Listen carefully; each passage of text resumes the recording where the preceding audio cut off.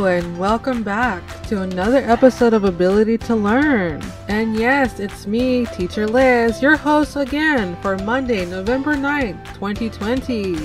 Ooh, it's getting colder outside and it's starting to feel like autumn, finally. Autumn is my favorite season of all time. Second place is winter.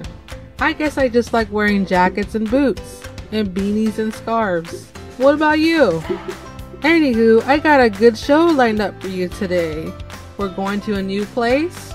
We're learning about new animals and plants, maybe not so friendly ones.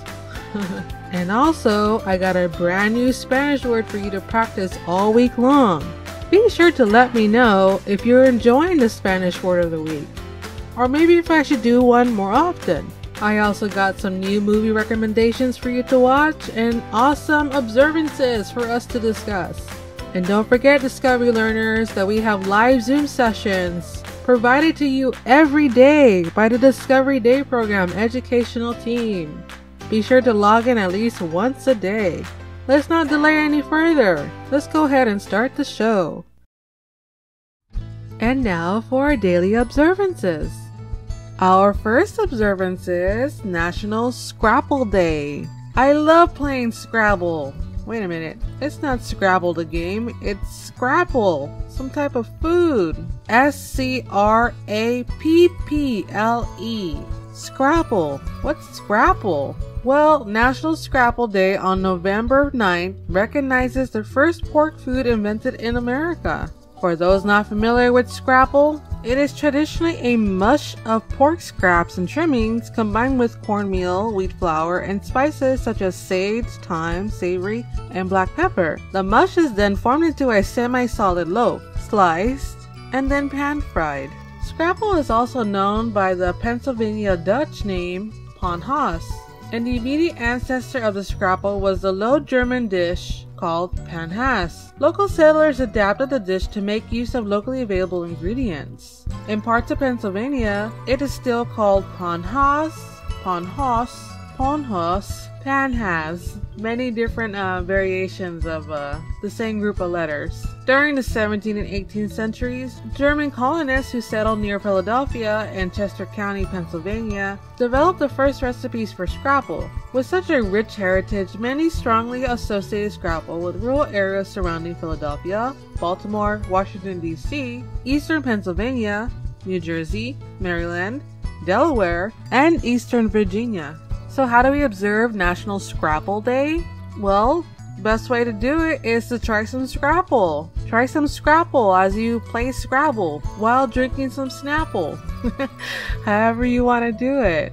And just so you know, supermarkets offer Scrapple throughout the regions in both refrigerated and frozen cases. And Scrapple doesn't have to have pork in it. It can also include beef, chicken, or turkey. And instead of pan frying the Scrapple, you could try deep frying or broiling for a different texture. Scrapple makes an excellent breakfast side dish. And you can also eat Scrapple with a side of apple butter, ketchup, jelly, maple syrup, maybe some honey, horseradish, or mustard. You can also pause here, so you can write down the recipe to make your own Scrapple at home. So have you ever eaten Scrapple before, Discovery Learners? Did you like it? Do you like the game Scrabble? Do you like the drink Snapple? This is too fun. The names are so similar to each other. Let me know in the comment section below. Our next observance is National Fried Chicken Sandwich Day. Wow, all of these food observances are making me hungry. Yes, on November 9th, we celebrate the fried chicken sandwich. Is there anything better than biting into a fresh fried chicken sandwich, hearing the crunch, and feeling the crisp texture of the fried batter over the juicy slice of chicken beneath it, or the buttery warm roll with mayo and crisp cold pickles? That experience merits a lot of respect, which is why National Chicken Sandwich Day is taken seriously by food lovers everywhere. Chick-fil-A, you know that restaurant? Chick-fil-A allegedly invented the fried chicken sandwich sometime in the 1940s, according to the company. But recipes and many historians believe that the Scottish chicken frying techniques of lard and no seasoning, and West African chicken pan frying techniques with palm oil and lots of seasoning were combined by African Americans in the South, and thusly, fried chicken as we know it was born. It is possible that someone happened to put a deliciously golden, crispy slice of fried chicken between two slices of bread with a couple pickles during that time. Yes, in fact, ads had found in newspapers for fried chicken sandwiches predate the time period that Chick-fil-A claims to have invented it. Wow, that's pretty interesting. I like fried chicken. Some of my favorite restaurants to get fried chicken is Popeyes, but there's also, again, Chick-fil-A, Church's, and KFC. Those are some of the popular restaurants. So how do we observe National Fried Chicken Sandwich Day? Well, eat a fried chicken sandwich. Go to any of the restaurants I mentioned earlier, or you can stop by your local supermarket and pick up some fried chicken from there. And while you're at the store, you can also pick up some bread, some mayo, some pickles, and other stuff you like to put inside your chicken sandwiches. So how do you plan on observing National Fried Chicken Sandwich Day? Let me know in the comment section below. And our last observance for today is go to an art museum day. Do you remember how excited you were to go on a field trip to a museum as a kid? The first thing on your mind was probably, yeah, no class. But the big part of the appeal was the thought of going on an adventure. And on Go to an Art Museum Day every 9th of November, you can again. Because art is all about exploration. In fact, that's why we celebrate Go to an Art Museum Day. More than 30,000 museums around the world participate, and each year even has a different theme. Visiting a museum can be great. It gives us time to clear our heads. Sometimes it's nice to just turn off your phone and focus on something that's right in front of you. Looking at a piece of art and letting your thoughts drift can really be therapeutic. If going to a museum in person is not your cup of tea, you can always drop by the library or bookstore and pick up an art book. It may not be the same as seeing the print in person, but you also have the advantage of reading everything at your leisure. So today, go to the museum and discover something new. Now, given our current situation, some museums may be closed, but there are some museums open for free virtual tours. It's just a matter of searching for one online that has convenient times for you. So how do you plan on observing Go to an Art Museum Day, Discovery learners? Let me know in the comment section below. On this day in history.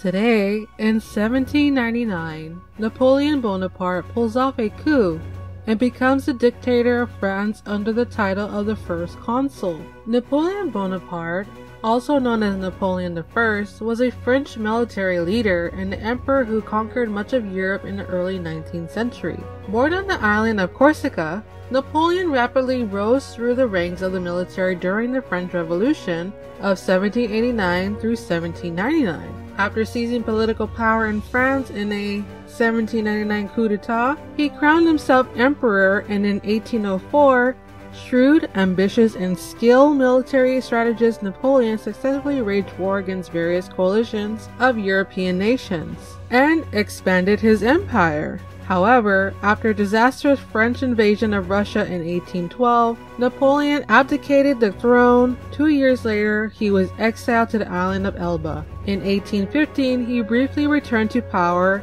in his 100 Days campaign. After a crushing defeat at the Battle of Waterloo, he abdicated once again and was exiled to the remote island of St. Helena, where he died at age 51. Today, on November 9, 1799, in an event known as the Coup of 18 Brumaire, Napoleon was part of a group that successfully overthrew the French Directory. The Directory was replaced with 3-member consulate, and the 5'7" Napoleon became the first consul, making him France's leading political figure. In June 1800, the Battle of Marigot, Napoleon's forces defeated one of France's main enemies, the Austrians, and drove them out of Italy. The victory helped cement Napoleon's power as first consul. Additionally, with the Treaty of Amiens in 1802, the war-weary British agreed to peace with the French.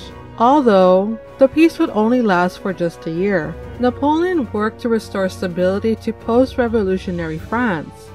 He centralized the government, instituted reforms in areas such as banking, education, supported the sciences and arts, and sought to improve relations between his regime and the Pope, who represented France's main religion at the time, Catholicism, which had suffered during the Revolution. During one of his most significant accomplishments was the Napoleonic Code, which streamlined the French legal system and continues to form the foundation of French civil law to this day. In 1802, a constitutional amendment made Napoleon first consul for life, and 2 years later, he crowned himself Emperor of France in a lavish ceremony at the Cathedral of Notre Dame in Paris.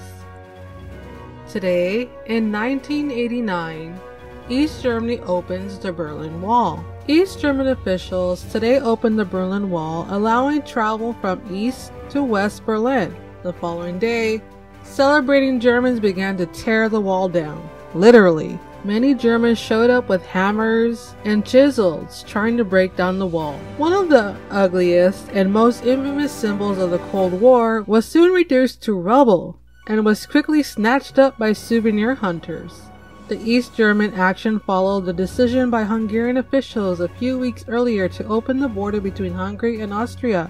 This effectively ended the purpose of the Berlin Wall, since East German citizens could now circumvent it by going through Hungary, into Austria, then into West Germany. The decision to open up the wall was also a reflection of the immense political changes taking place in East Germany, where the old communist leadership was rapidly losing power, and the populace was demanding free elections and movement toward a free market system. The action also had an impact on President George Bush and his advisors. After watching television coverage of delirious German crowds demolishing the wall, many in the Bush administration became more convinced than ever that the Soviet leader Mikhail Gorbachev's statements about desiring new relationship with the West must be taken more seriously.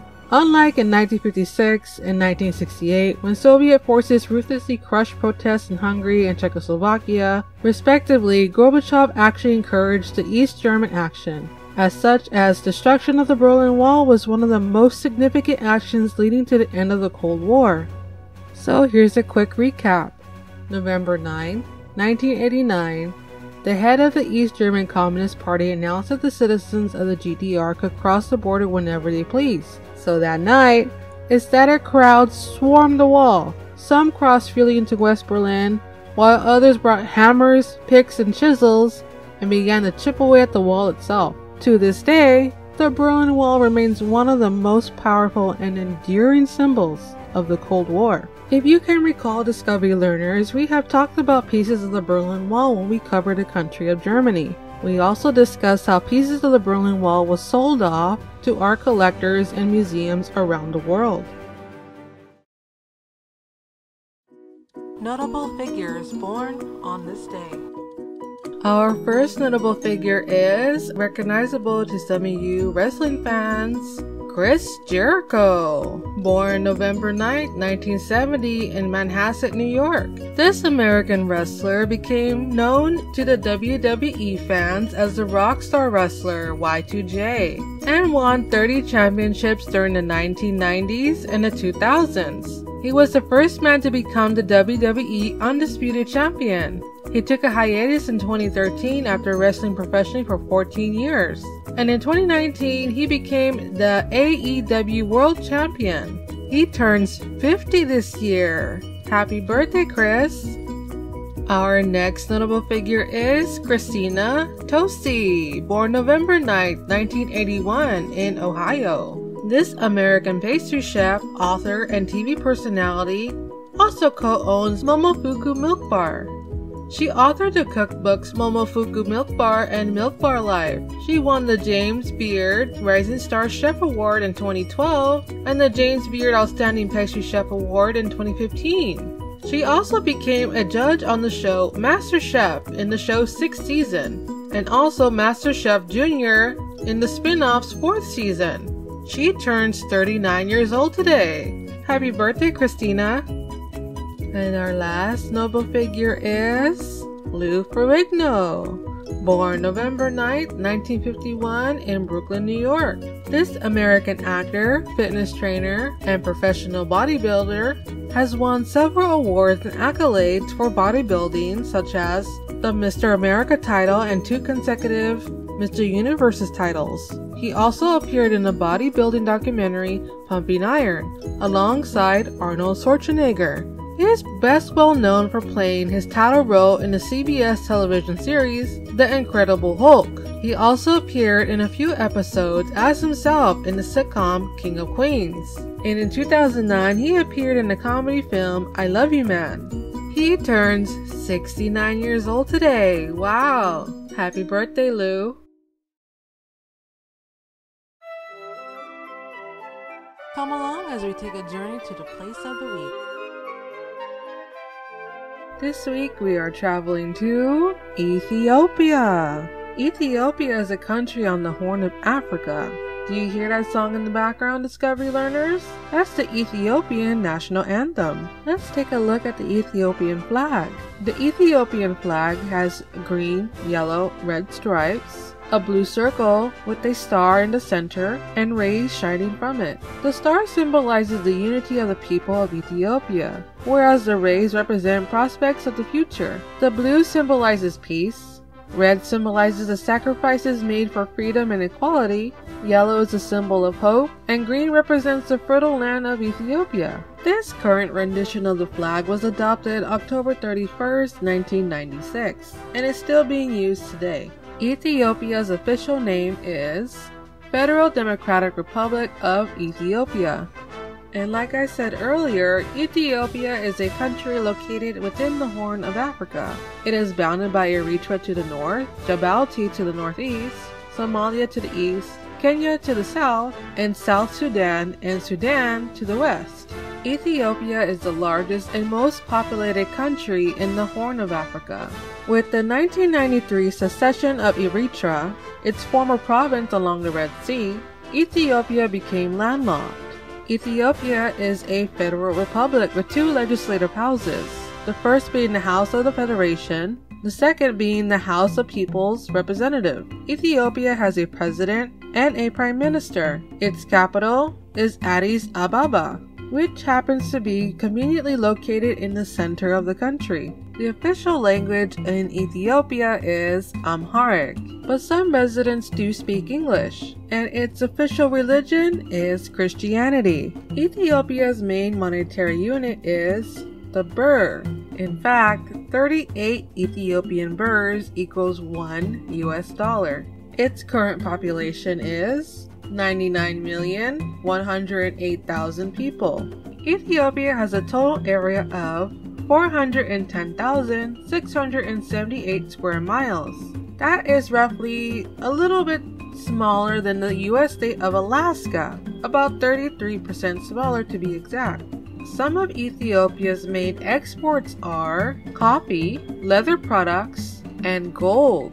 Its number 1 money-making industry is agriculture and the production of coffee. As a matter of fact, the Arabica coffee plant originates from Ethiopia. Ethiopia is one of the world's oldest countries, and there is a lot to learn about it. So stay tuned all week to learn more about Ethiopia. Here is the animal of the day. Today's animal is the spotted hyena, also known as the laughing hyena. The spotted hyena is native to sub-Saharan Africa, and it is listed as being of least concern by the IUCN on account of its widespread range and large numbers. The species is, however, experiencing declines outside of protected areas due to habitat loss and poaching. The spotted hyena is the largest known member of the hyena family. The other 2 members of the hyena family is the brown and the striped hyenas. The spotted hyena is further physically distinguished from the other species by bear-like build, its round ears and less prominent mane, and its spotted pelt. And like I had mentioned before, the spotted hyena is the largest of the hyena family. Their body can grow to almost 2 meters long, which is about 6 feet. plus a dark bushy tail measuring about 30 centimeters long. Females are heavier than males and can weigh up to 82 kilograms. That is about 180 pounds. Spotted hyenas have a sandy, ginger-colored coat with black markings on their body and legs. They sport a cool, short mane on their neck and shoulders too. They are famous for being scavengers. These cool carnivores have a reputation of eating the leftovers of other predators. But don't be fooled, they're super skilled predators themselves. In fact, they hunt and kill most of their food. Spotted hyenas are social animals. That means they usually hunt in groups and can take down a big animal such as a wildebeest, antelope, zebras, and young hippos. Smaller snacks on their menu include birds, fish, snakes, lizards, and insects too. These guys like to make the most of their meals. Equipped with a super strong jaw and teeth, they can chomp through every part of their victim. Yep, that includes the bones. The only thing they can't chomp through is the horns of an animal, like an antelope. They not only hunt in groups, but they live in groups as well. Structured ones, called clans, of up to 80 individuals most times. There's a strict hierarchy where females rank higher than males, and the group is led by one powerful alpha female. A female hyena can give birth to 1 or 2 cubs a year, which she nurses in a den. As youngsters grow up, the males will often leave to join a different clan, whereas females will remain in the same clan for life. Spotted hyenas are also known as laughing hyenas. Why? Because their highly intelligent creatures communicate with yells, whoops, and cackles, some of which can be heard almost 5 kilometers away. That's about 3 miles. Wow, that's a long distance. In recent times, hyenas have been portrayed as pets in popular Hollywood movies, but it isn't a really good idea to have these animals as pets. 1, because they are wild animals, and 2, they carry rabies. Rabies is a very fatal disease that spreads through saliva. Once bitten by a hyena, you may develop rabies. Yikes. So what do you think of hyenas, Discovery Learners? I think the babies are super cute, but the bigger ones are kind of scary. So what do you think? Leave your answers in the comment section below. The plant of the day. Today's plant is the white oleander. Oleanders are a tough, long-flowering ornamental shrub or informal hedge that provides an effective screen in the southern landscape. The oleander flowers from early summer to mid-autumn with large clusters of red, pink, yellow, or white, single or double blossoms. The long, narrow leaves are smooth but leathery and is an evergreen that grows quickly but tolerates serious pruning to keep it in check. Oleander can even be trained into single trunk trees. Its one negative trait is the thing that is most likely to make you hesitant on planting it into your garden. Oleander is extremely toxic to humans and pets. Every part of it, and the outcome of ingesting even a small amount of it can be dire. Its poisonous ingredients are 2 potent cardiac glycosides, oleandrin and neurine. According to the National Institute of Health, the toxins in even a small amount ingested can lead to serious illness or be fatal to humans and animals. Symptoms of poisoning include serious heart rhythm disorders along with nausea and vomiting, cramping, and bloody diarrhea. It also causes confusion, dizziness, weakness, drowsiness, and visual disturbances according to the NIH. Yikes. But in subtropical regions where oleander's sturdy foliage and sweetly fragrant flowers are eloquently at home in deep south ornamental garden alongside with southern highways, this shrub can be an attractive addition to any landscape, as long as you heed the warning. Oleanders are a dense, fast-growing evergreen shrub that has been around since ancient times. It is native to North Africa and Eastern Mediterranean regions. It has been introduced to other subtropical areas and was brought to Florida in 1565 by early Spanish settlers. In the U.S., the white oleander grows in warmer climates such as southern coastal states like Florida and Southern California. The white oleander grows best in full sun and adapts to a wider range of soil types. Its ability to stand up in salt spray and drought is what makes it popular in coastal areas and very dry regions. It can grow up to a large shrub, some varieties up to 20 feet tall, or a small tree, and tolerates hard pruning in spring to maintain its shape. Once it's established, an oleander shrub needs only a little bit of water. Wow, these white oleander flowers are really pretty, but very poisonous. What do you think of the white oleander flower, Discovery learners? Go ahead and let me know what you think in the comment section below. And now for the word of the day. Our first word is rabies.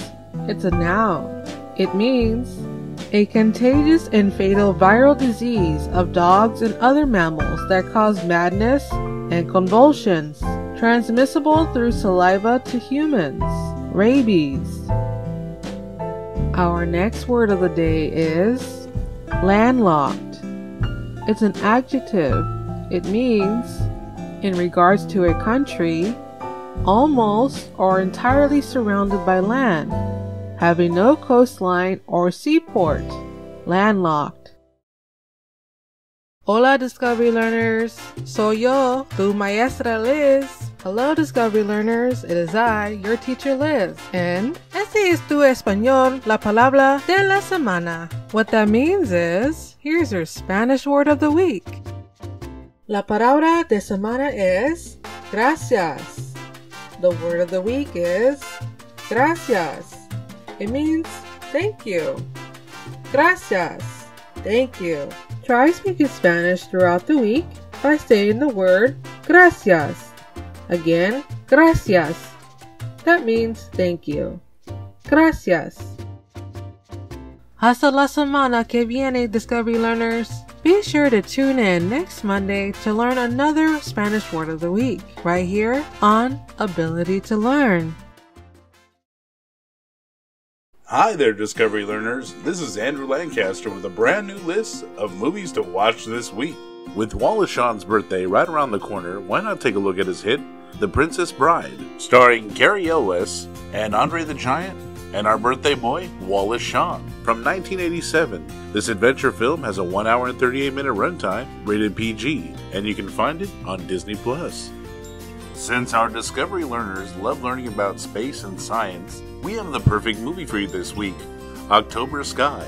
This immersive docudrama starring Jake Gyllenhaal from 1999 has a 1 hour and 49 minute runtime, and if you're interested, you can find it on Hulu. Let's take a deeper look at this cinematic work of art.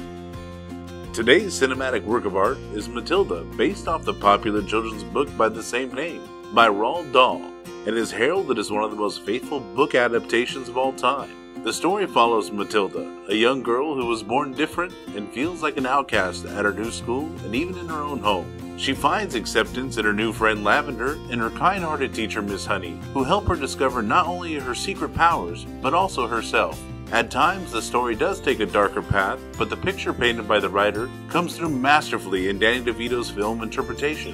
The film provides wonderful set pieces and an upbeat soundtrack to help set the tone of the film. In the end, the story is about accepting your differences as what makes you special and not what sets you apart, and finding friendships in those who accept you for who you are is what life is all about. This cinematic work of art is rated PG with a runtime of 1 hour and 46 minutes, and it was made in 1996. And if you go looking for it, it can be found on Hulu. Here is today's interesting fact. Did you know that chewing gum was kind of invented by accident? It's true.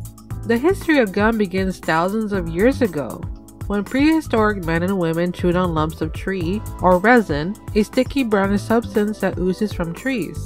The ancient Greeks chewed on resin, and so did Native Americans. Early settlers to New England loved to chew too. Gum made from spruce tree resin was a popular treat among early Americans. The first big breakthrough in modern gum technology came in 1869, when a young New Yorker named Thomas Adams began experimenting with chicle, a resin from the sapodilla trees. He thought he could combine chicle with rubber and invent a new material for making tires.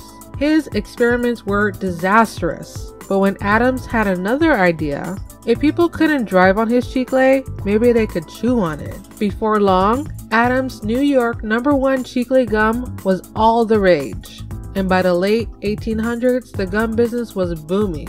A new product called Dentine came out, promising to help with dental hygiene. And around 1900s, an invented gum maker coated small pieces of chicle gum with candy, and chiclets were born.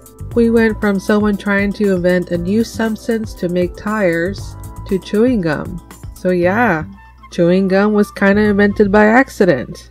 Pretty interesting, huh?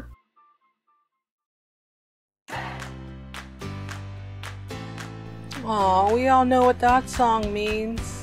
It means we reached the end of today's episode of Ability to Learn. I had fun, and I hope you had fun too. But not only had fun, I hope you learned something as well. Be sure to hit like, subscribe, comment, and ring the bell icon so you don't miss out on any of the fun here at Ability to Learn. Be sure to tune in all week for every episode of Ability to Learn. Don't forget to attend the live Zoom sessions provided to you every day by the Discovery Day program's educational team. This is Teacher Liz signing out. Farewell, Discovery Learners. I will see you next time.